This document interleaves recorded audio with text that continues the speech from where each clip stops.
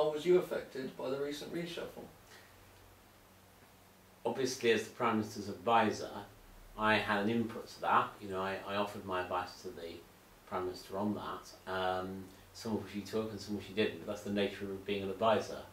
So I was involved at that level.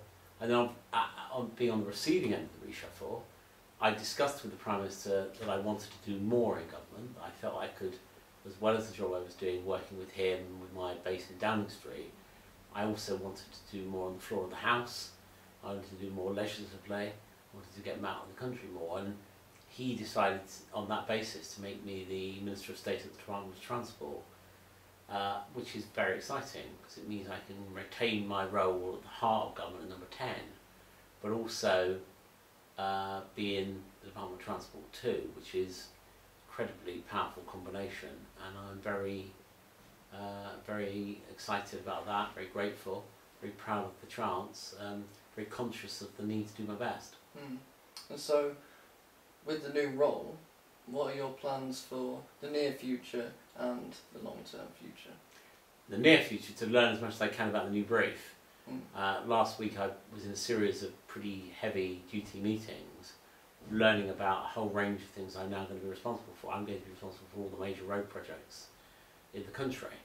So there are many of those, about 33 I think, major projects. I'm speaking about major A roads, trunk route, motorways, so on and so forth, across the whole of the kingdom. So learning about all of that, learning about the challenges we face in maintaining those schemes, in completing them is going to be really, is going to be really challenging. Then I'm also responsible for the infrastructure bill, which is coming before the House, Houses of Parliament, in the Commons that is, in the autumn. It's already started in the House of Lords. It's a major piece of legislation which covers a whole range of government departments and a whole range of areas. It's being led from the Department of Transport, and I'm the Minister who's going to be taking that through the House.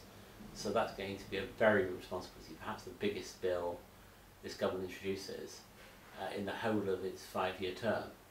So when you think about that, in terms of its scope at least, when you think about that, that's a big responsibility, and to be given that responsibility is obviously a great privilege, an honour and a joy.